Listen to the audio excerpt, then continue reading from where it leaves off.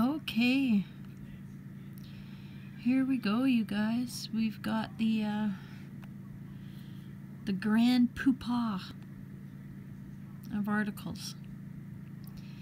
We can say this is almost like a culmination of all the videos that I've made, all the articles that I've read out and left links to. Here we go. We got her. We got her. We got her. How about that? So this is a good one.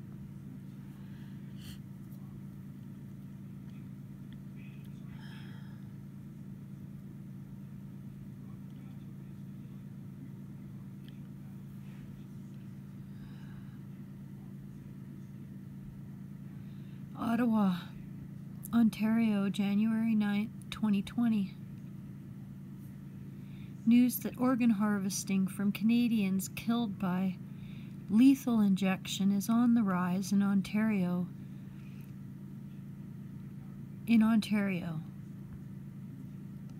And has euthanasia opponents warning more horrors and assaults on human life are to come. Now, I just find it interesting that they never talk about BC.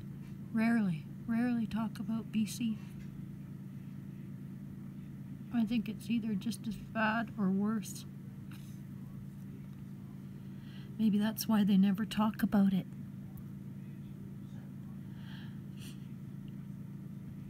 Everybody says, well, it can't get any lower than it is, but will get lower than it is, because every time you break a new ethical barrier, it opens up a new question.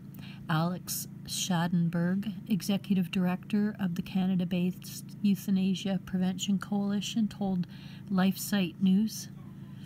There is growing evidence that coercion plays a substantial role for many vulnerable people with regards to so-called physician-assisted death.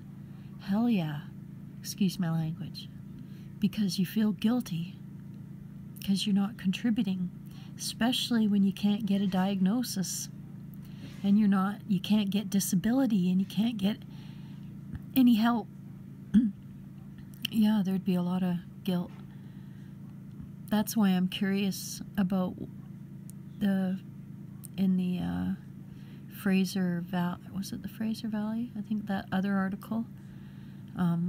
The 308 people who died in 1 year waiting for surgery, and the person pointedly said they didn't know, the anesthesiologist who they'd interviewed, he didn't know how they died. Did they die by maid? I think it's a valid question.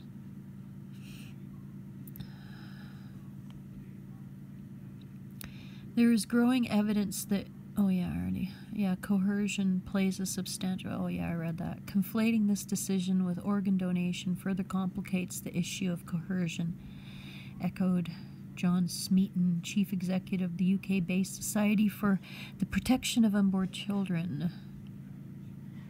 We need to acknowledge the unsettling reality that many vulnerable people who have been euthanized without consent may also have had their organs harvested without explicit consent. Smeaton added. Sorry, you guys, I have a bit of a cold coming.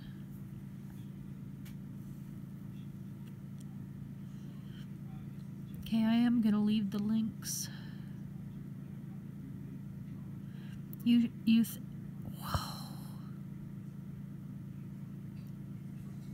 still pretty high.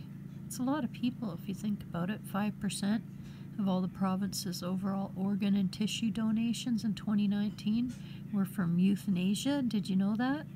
Did anybody know that? I didn't.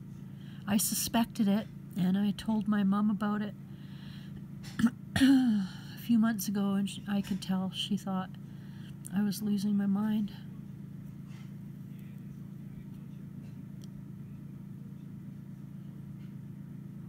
So,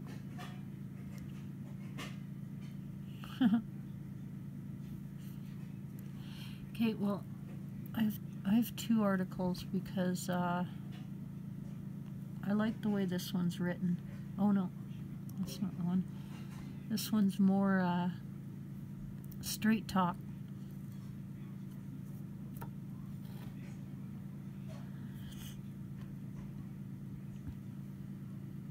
Look at that.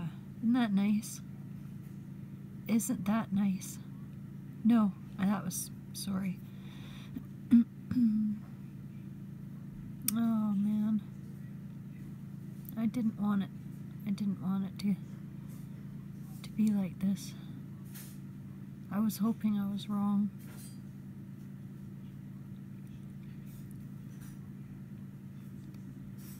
How do you convince society to embrace euthanasia as a means of attaining utilitarian benefit, while also convincing yourself that your culture remains both moral and compassionate? Once you get past the squeamishness of allowing doctors to kill patients, it isn't that difficult. Sorry. First, legalize euthanasia of the seriously ill and disabled.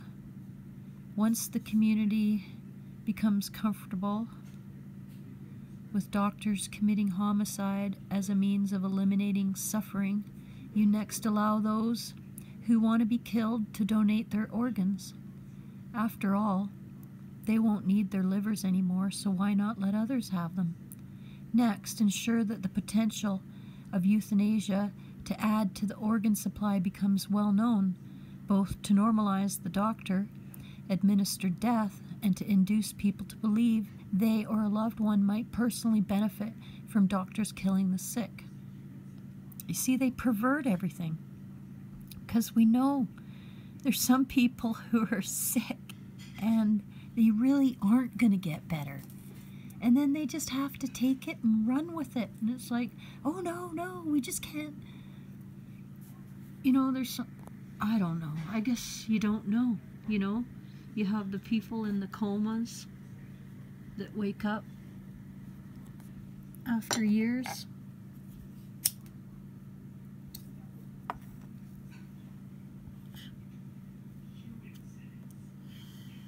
Okay. Excuse my language. Sorry. Okay.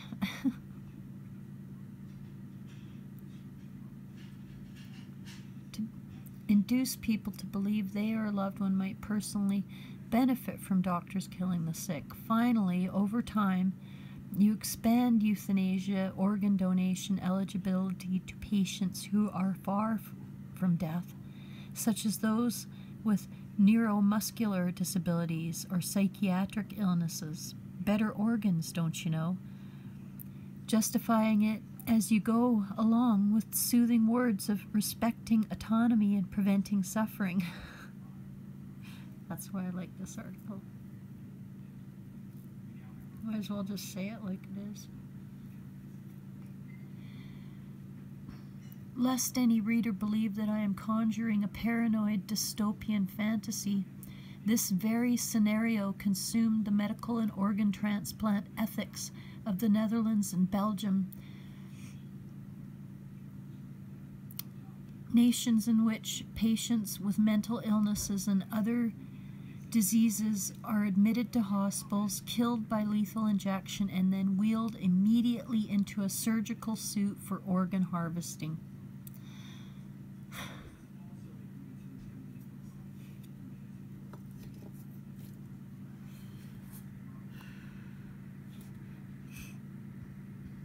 And then wheeled, when I bring up these facts in domestic debates about assisted suicide, supporters of doctor-prescribed death sniff that the Netherlands and Belgium are not the United States, and that such crass utilitarian exploitation of the despairing would never happen here. But why?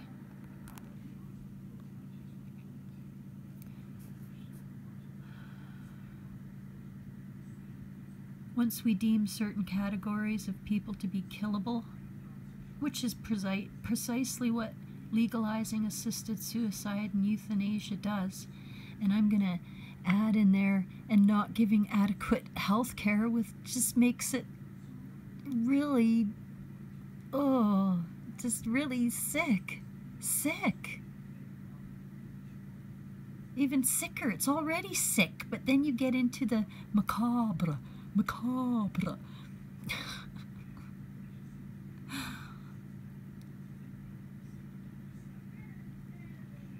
It becomes all too easy to conclude, as Belgians and Netherlands have, that since these patients want to die, we might as well benefit societally from their deaths. That is precisely what happened in Canada. What happened in Canada? Did you know most people have no idea? I bring it up and they're like, oh no, they're not doing that yet. They've been talking about it, but they're not doing it. The United States' closest cultural cousin, and indeed a country many Americans see as having more enlightened public policies than our own. In the 3 years since lethal injection euthanasia became legal in Canada, at least 30 people were organ harvested after being euthanized. That number may soon increase dramatically as the Canadian medical establishment has come out solidly in favor of letting people who die by euthanasia also become organ donors.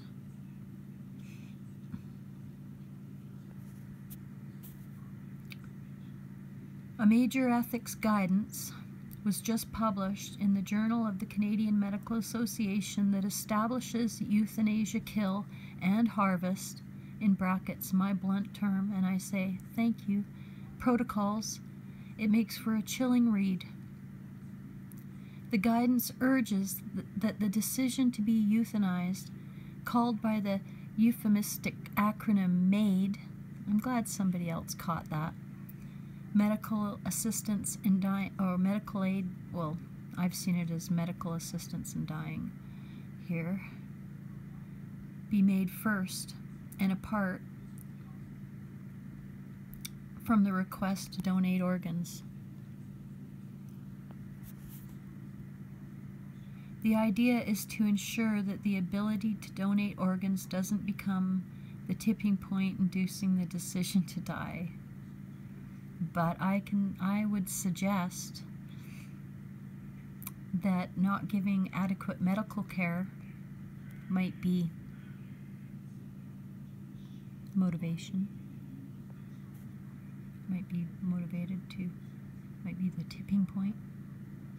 Talk about whistling past the graveyard. It's not a secret that Canada permits the conjoining of killing and harvesting. Oh, okay, well, I guess it's not a secret to everybody else in the world. It's a secret to most Canadians, I can tell you that. It's not a secret that Canada permits the conjoining of killing and harvesting. Indeed, the supportive media are already hyping the potential that more organs will soon be available because of the guidance. For example, the country's national paper, the Globe and Mail, published a major story that opens with a widow describing her husband's donation of organs after euthanasia as a bright spot in an otherwise black time. Moreover, the story reports that the doctors are already being inundated with inquiries by euthanasia patients about organ donation.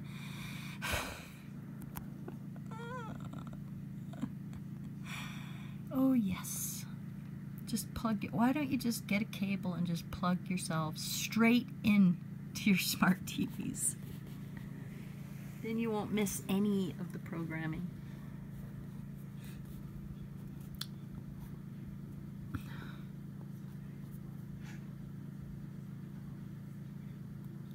The gift of life. Okay. Further undermining the goal of keeping the death decision separate from the donation choice, the guidance would permit doctors to bring up the idea of having one's organs procured post-euthanasia. My emphasis. Thank you. All eligible, medically suitable euthanasia patients should be given an opportunity to consider organ and tissue donation.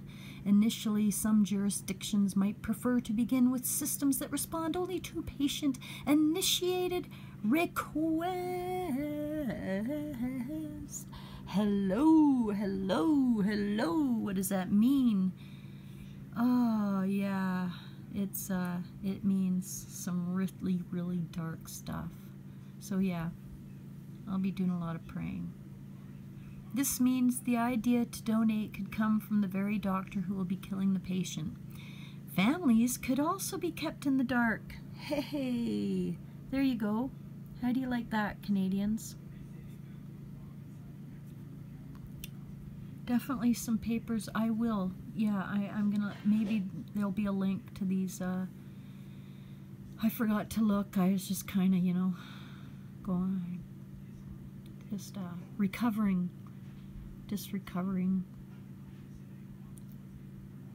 Families could also be kept in the dark, both about the euthanasia request itself and the organ donation.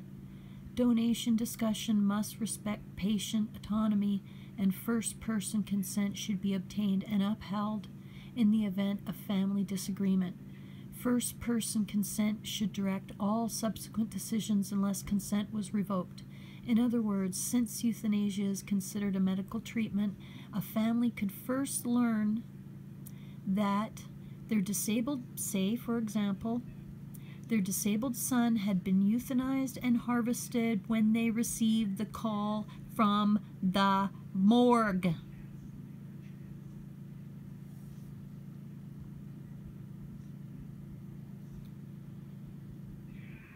Doctors and nurses with moral objections could be forced to participate even if they object to euthanasia or taking organs from someone who was killed. Healthcare professionals should act in accordance with requirements for effective referral. The guidance pronounces, in Canada, effective referral means that a dissenting doctor can say no, but also must refer the patient to a doctor known to be willing to perform the deed. In other words, healthcare professionals would be forced to be complicit in acts to which they have profound moral or religious objection.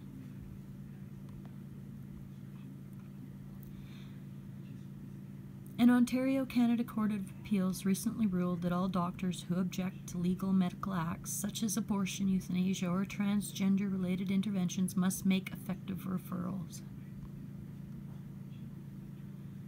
I scoured the document, and do you know what I didn't find?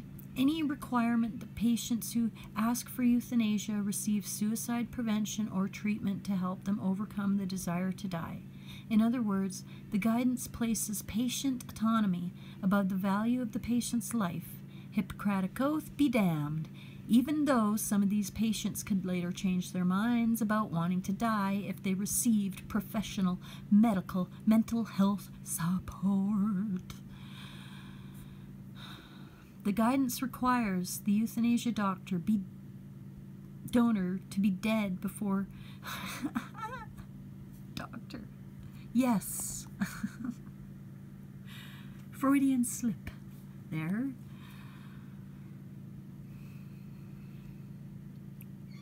Before organ procurement, in keeping with usual organ donation requirements. But why? Let's follow the logic.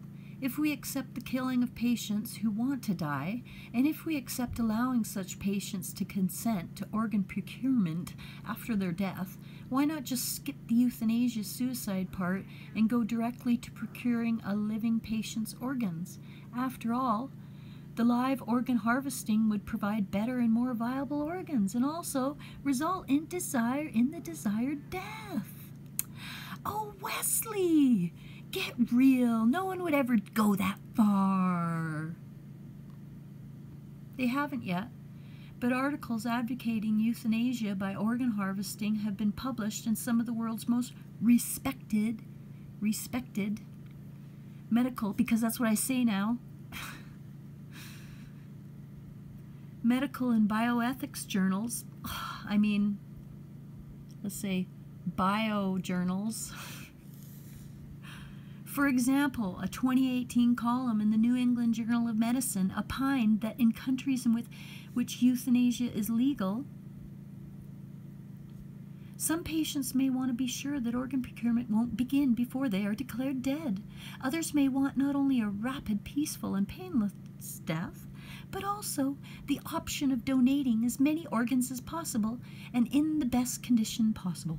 In such cases, it may be ethically preferable to procure the patient's organs in the same way that that organs are procured from brain-dead patients, with the use of general anesthesia to ensure the patient's comfort. Thus, the organ procurement surgeon would be transformed from exclusively a protector of life into a killer who causes death by removing vital organs. Belgium, the Netherlands, and Canada demonstrate that conjoining euthanasia and organ harvesting logically flows from legalizing so-called mercy killing. As the pressure to legalize assisted suicide continues to mount here, New Jersey just enacted such a law, and the Maine legislature has sent a legalization bill to the governor. We face the prospect of a profound moral crisis. Will we continue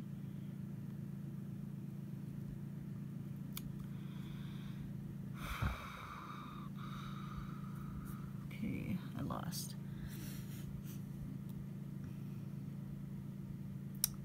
Will we continue to view the terminally ill, seriously sick, anguished psychiatric patients and people with disabilities who want to die as moral equals whose lives are of immeasurable value, even if they cannot see it, and hence as worthy of the same rigorous suicide prevention we would provide to healthy suicidal persons? Yes, because the machine, the health machine, does not let any alternative into it.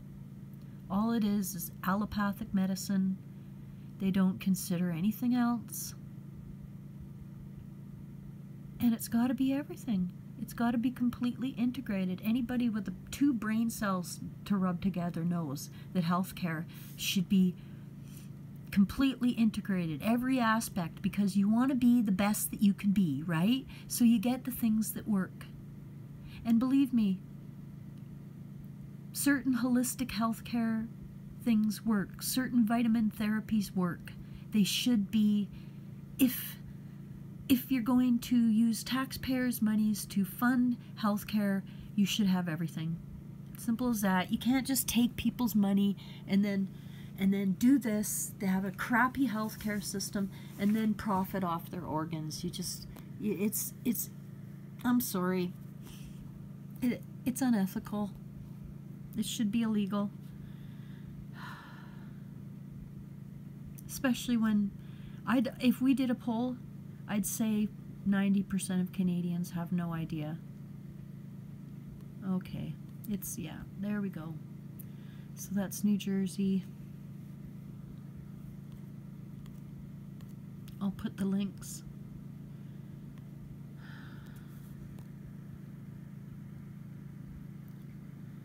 I will put the links